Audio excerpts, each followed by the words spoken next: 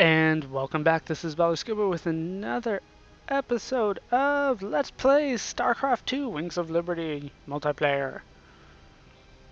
I don't know why I'm in a funny mood today, but my opponent in this upcoming match for this Starcraft 2 commentary is Fslrony. He is a type of noodle apparently. He is ranked number 5 in his gold division with 324 wins and 296 losses with 2,441 points. And here we are in the game. I have spawned as the Red Terran in the southwest up against Fslrony, Fslrony. Maybe that's a clan name. I don't know. Are they called clans in this game? The guilds? Teams? Whatever. You know, like his little team name. And then he's Rony. I don't know. He is the blue Zerg in the northeast. The map is Steppes of War. I like this map, I'll be honest. This is one of my favorite maps. I like the relatively secure expansion. I like the short rush distance. I like the really short like battle area between the bases here. Although to be honest, I don't think I've ever had a serious big battle right there. That Ursadak calf will probably live the rest of its days without seeing a battle there when I'm playing the game. But I always try to delve into the minds of a map creator. Not that I used to create maps, but back in the days when I used to play Counter-Strike, back in the days of 1.6, that was it, man. I actually did a lot of map reviewing, the custom maps. I would, I would review all the maps based on how they were made, how balanced I thought they were.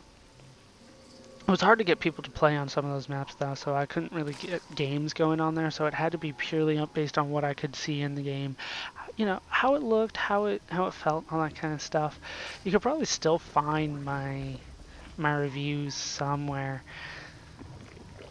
So I've been thinking about that maybe later on I wanted to do the same thing for StarCraft, start doing map reviews. I don't know. I don't know how I feel about that. Anyways, back to the game. You know, there's like a game here. Barracks is up, spawning pool is out, so I did see that spawning pool. Saw that it was relatively early, so I'm assuming that he's going for some kind of early pressure here.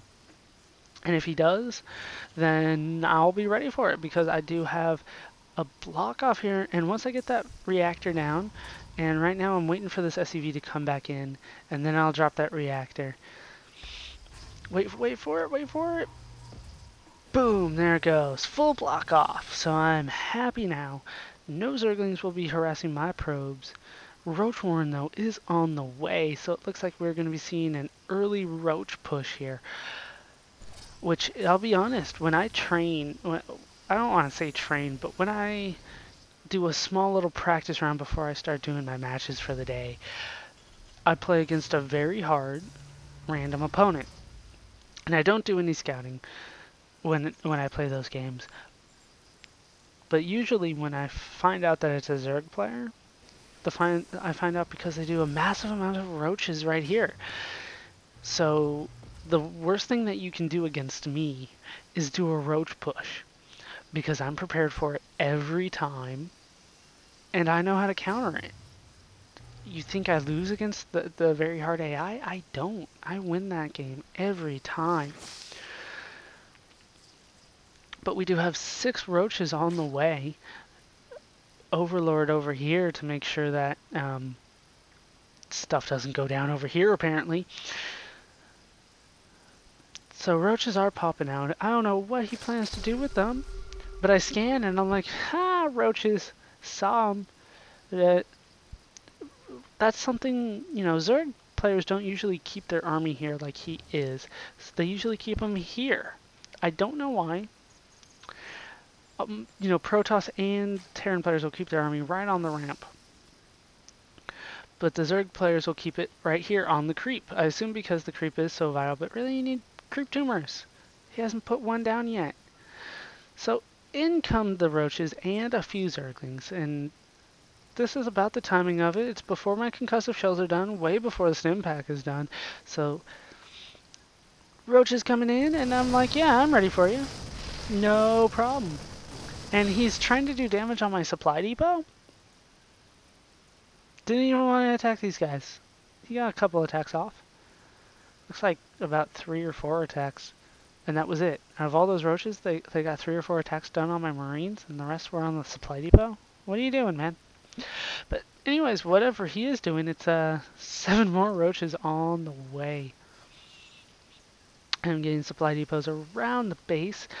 Orbital command is up and running, and pretty much fully saturated. Maybe even a little, well, fully saturated on the minerals. Even yeah, no, that's good. That's good right there. 7 more roaches are on the way. Still hasn't gotten the expansion here, but that's because he's going for the expansion here. He's skipping steps here. He's like, screw step 2. I'm on step 4, man. Getting the high yield. He won't be able to saturate that for a while, though, because he has spent so much of his larva on these roaches. And no, I thought he was going to go for an little attack there, but he is not. Meanwhile, I'm doing my regular build. I'm like, okay, I know the timing of this. I want to get a couple more Marauders out, maybe a couple more Marines, and then I'm going to move out. I got this. This is pretty much a training match for me. You know, this is a practice match that I do before I get online. You're going to do the same thing that the computer on very hard does, but of course the computer doesn't go for the high yield expansion there. The computer does, you know, not spit out creep tumors like you should be doing. So I'm moving down, and I'm like, holy crap, he still has his roaches here. So I stim up. These guys, even though they're on drugs, they're freaking out, man. They can't attack anybody. So they're moving down. And I'm like, okay, time to attack. He reinforced that. That is definitely more than what he had when he moved up the ramp. His hatchery is done. The lair is finished as well. But instantly, bam, 3 spine crawlers. He doesn't have any larvae, apparently. Oh, have you been injecting? You have not. You're a bad little queen. So here, I'm able to micro for banelings on accident, but he doesn't have banelings anyways. So I stim these guys up, taking out the queen. Now I should be taking out the queen. There we go. So I've already crippled his economy, taken out all the spine crawlers. Now I've crippled his defenses. All he's got are these 3s. No Zerglings left. Evolution chamber did go up. I did see that when I scanned. I saw that it was on the way. And here we go, reinforcing army like a good neighbor. My Marines are there. In the lair down, and I'm like, holy crap, you've got an expansion? Like, dude, I checked here. There was no creep. You don't have an expansion. So I'm like, okay, whatever. Finish up the job here. Waiting for those eggs to hatch. They're just Zerglings, so who cares? They'll go down real easy. I'm moving out, taking out the War-Torn. And I'm starting to do damage on the extractors, and I'm like, wait, what am I doing? Let's go for the spawning pool.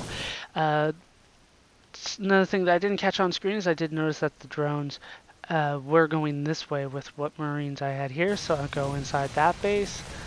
I'm like, dude, I know you're here.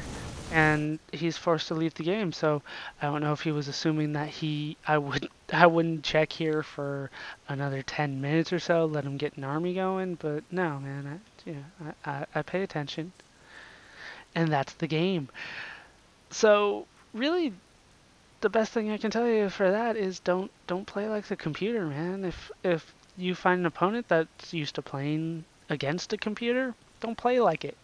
And this was pretty much exactly what happens every day that I start playing Starcraft 2. I go into the custom map, the custom game, play against the computer on very hard mode, do it on random. When it comes out as a Zerg player, this is the strategy that they go for.